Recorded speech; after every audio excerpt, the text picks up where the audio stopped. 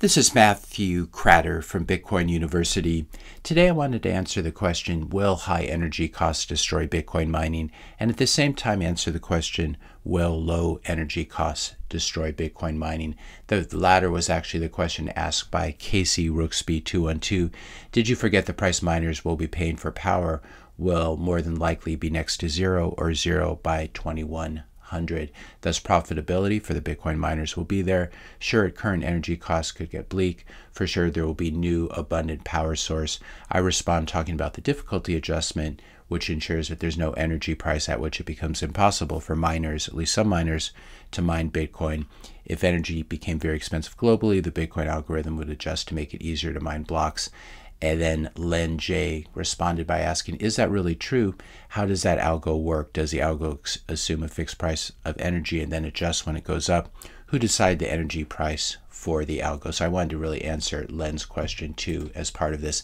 This is what a Bitcoin mining rig looks like, and this is what it does. It does SHA-256 hashing, where you have an input, you hash it, and you get an output, and it tries to get a certain number of leading zeros. And in order to do that, it keeps changing what's called the nonce. It keeps changing this number, and it's basically a trial and error thing where you change the number and then you hash it and try to get the correct output. So this is what hashing is. This is what Bitcoin mining rigs are.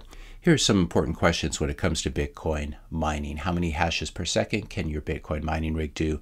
And how much energy does it require to do those hashes? Newer Bitcoin mining rigs are much more efficient. In other words, they can do more hashes per unit of energy. Older rigs are less efficient. In other words, fewer hashes per energy. And again, remember, hashing is just doing the SHA-256 trial and error. When it becomes difficult or unprofitable to mine, these older and less efficient mining rigs are the ones that get turned off first, which makes sense.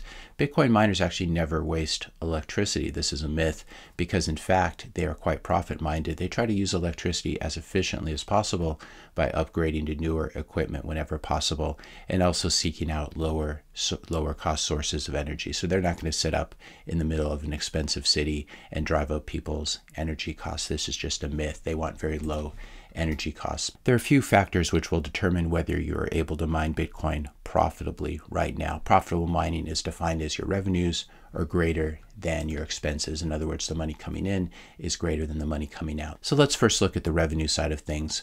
Bitcoin miners earn what's called the block subsidy in addition to transaction fees for every transaction included in a block that they mine. Today, the Bitcoin block subsidy is 6.25 Bitcoin, but the subsidy will get cut in half down to 3.125 Bitcoin sometime in April of 2024. This is what's called the halving. Now, there are a number of unknowns when it comes to revenue. Miners do know they'll get the block subsidy plus transaction fees, but what's unknown is how much people will be willing to pay in Bitcoin transaction fees at any point in time. If blocks are more full, people will on margin pay higher fees. And then the other question is these transaction fees are quite volatile, and they've ranged between close to 0 to 6.25 Bitcoin, in other words, equal to the block subsidy or higher for a given block, even over the past 12 months. The other question would be, what will be the fiat value of that 3.125 Bitcoin plus the Bitcoin from transaction fees? And this matters because most Bitcoin miners pay their bills, mostly electricity bills, other energy bills, using US dollars or other fiat. So if the price of Bitcoin in US dollars, for example, doubles and the block subsidy gets cut in half from 6.25 to 3.125 and transaction fees stay the same, then their fiat revenues are completely unchanged. If you're finding this video helpful so far, I just ask you to subscribe. It really does help the channel. Click that subscribe button, click the like button, leave a comment, question, topic, suggestion for a future video. Also share this video with a friend or family member. So that's the revenue side of things. Now let's turn to the expense side of the equation. The expenses for Bitcoin miners are obviously the cost of the Bitcoin mining rigs. This is capital equipment. This is a capital cost, so it's expressed as depreciation over time. And then, of course, you have the cost of electricity, and everyone in the world has a different cost of electricity. If you're a large miner, you may be able to negotiate more favorable rates with the utility company, etc. If you live next to a private mountain stream, know how to set up a water turbine, your electricity costs are essentially zero, at least after you've generated enough free electricity to pay for the cost of the water turbine and generator. So in this case, this Bitcoin miner would not be taking electricity from anyone. They would have their own source. And the cost of that electricity would be essentially zero. At certain times in parts of Texas, when the wind is blowing and the sun is shining, cost of electricity is free or even negative. In other locations, the cost of electricity can be so high that it doesn't make sense to mine Bitcoin there. However, if your Bitcoin mining rigs are more efficient, you could conceivably mine more Bitcoin than someone who has a lower cost of electricity, but fewer or less efficient machines.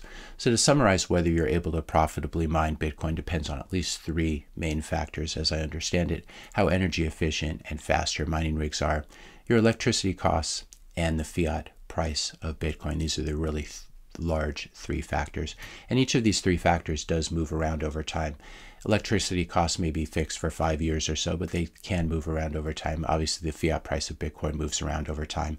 And then Bitcoin mining rigs, they depreciate over time and eventually need to be replaced. And you never know how much it's going to cost to buy a new machine.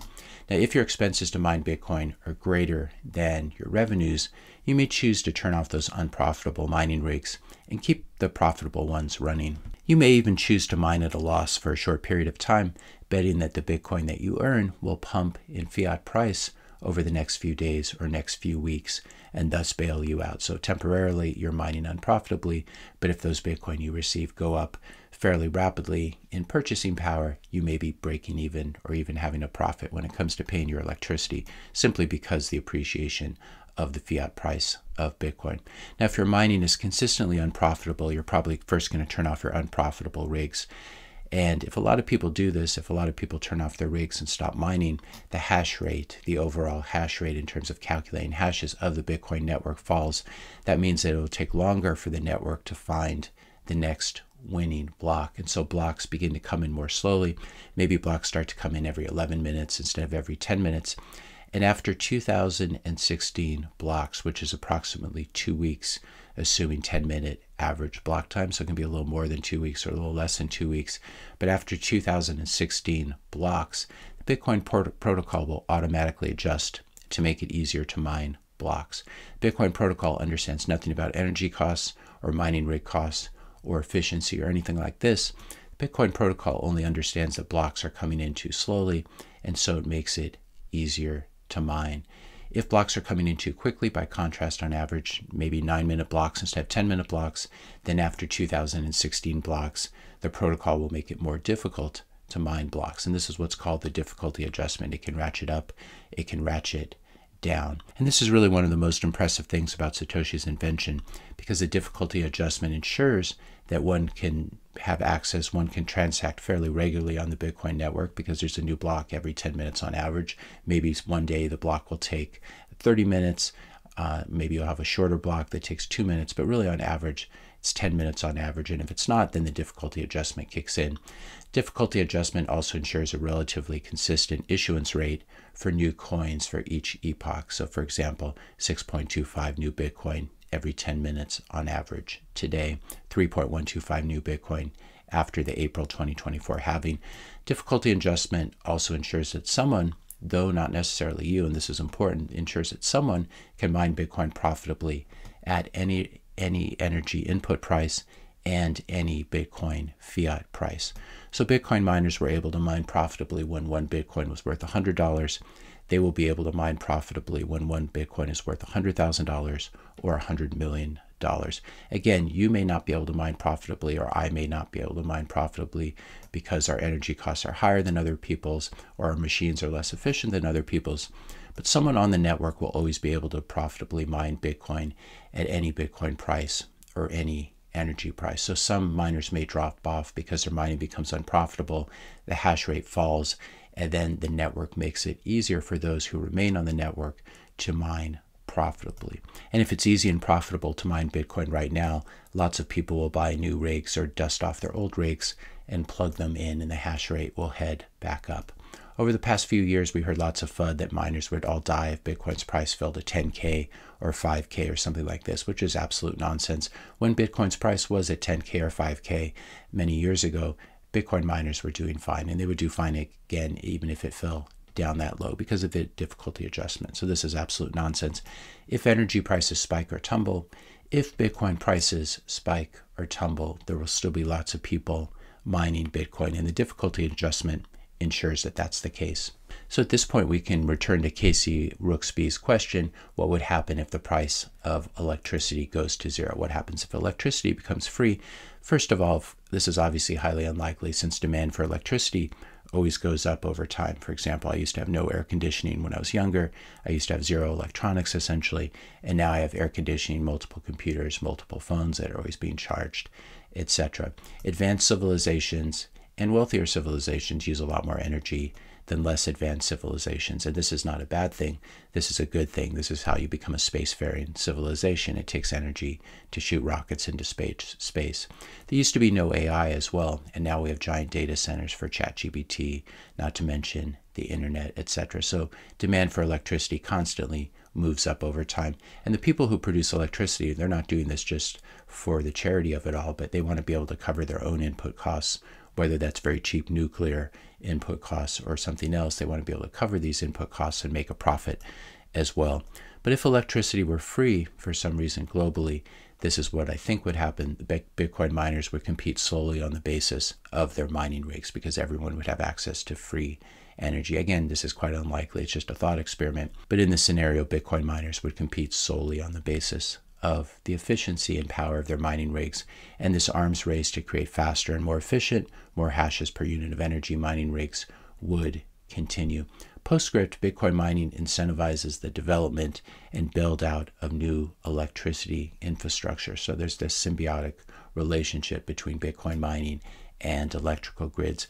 Bitcoin mining also helps to monetize electricity that would be otherwise wasted. For example, hydroelectric plants that keep churning out electricity even when people are sleeping. And there's no point turning off the hydroelectric plants because the river's still flowing.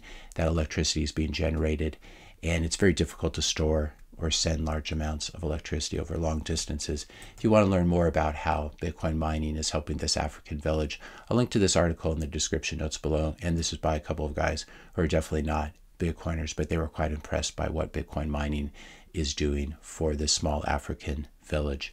If you enjoyed this video, be sure to hit the subscribe and like buttons. Hit the notification bell if you want to be notified when I publish my next video. And let me know your questions and comments in the comment section below. Thanks all for watching, and I'll see you in the next video.